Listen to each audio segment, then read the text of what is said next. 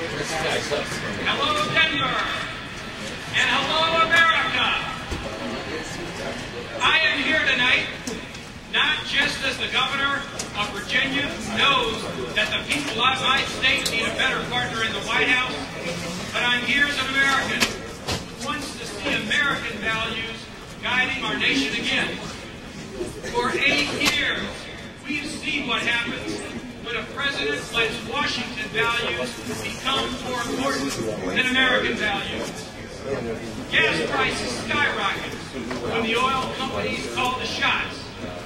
Our children are left behind when an administration cares more about sound bites than sound schools.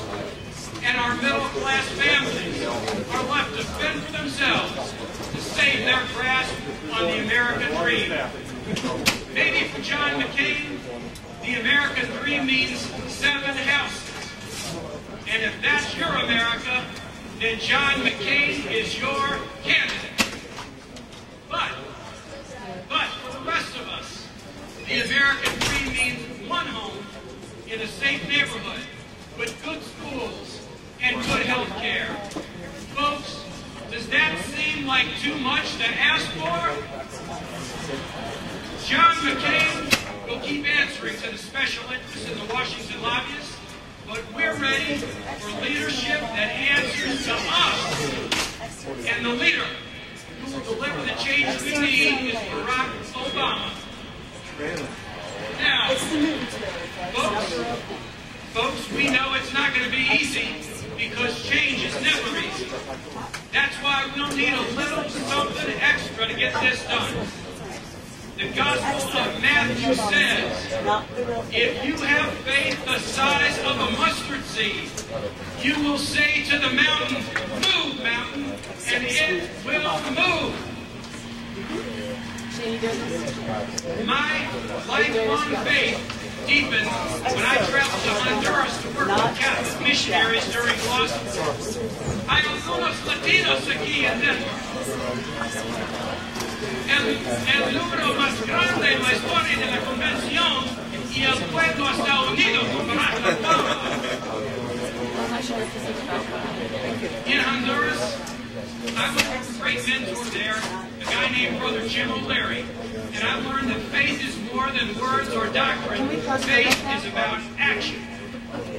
And that led me to spend my life in public service. While I was learning to put my faith into action in Honduras, Barack Obama was doing the same thing on the streets of Southside Chicago, helping people reclaim their steel neighborhoods and lives after steel plants closed down.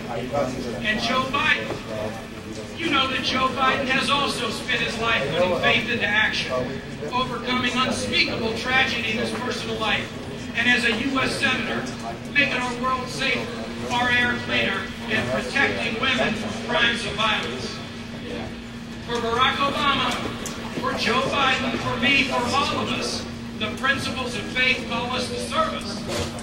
With faith in the American dream, we strive for better schools, economic justice, and smarter foreign policies because we believe in the God-given principles of equality, freedom, and opportunity.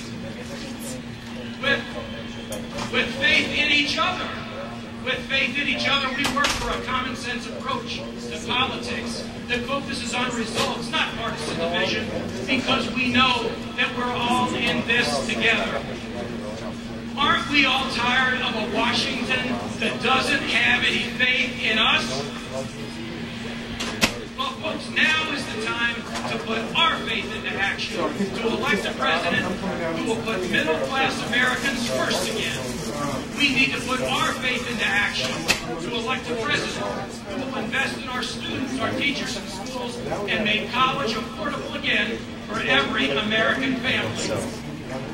We need to put our faith into action to elect a president who will end the war in Iraq responsibly, give our veterans and their families the support they need, and reinvigorate our military for the challenges ahead.